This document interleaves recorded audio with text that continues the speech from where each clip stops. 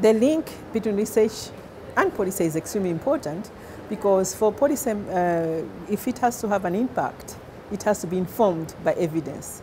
And so that link is extremely important. For example, if you have to make sure that you actually put on policy measures and actions on addressing issues of food security and all forms of malnutrition, you really have to have information about the context of who and where are those who are food insecure and who are those that are undernourished or are facing the hidden hunger.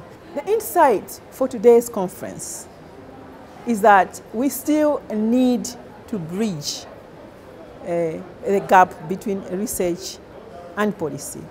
Research can be very specific, addressing specific issues.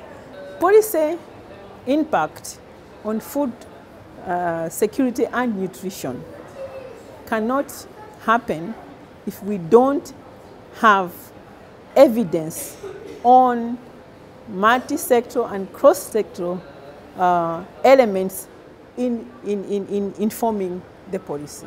We need to have evidence that actually could inform policy for specific impacts in food security and nutrition. No evidence, no policy impact.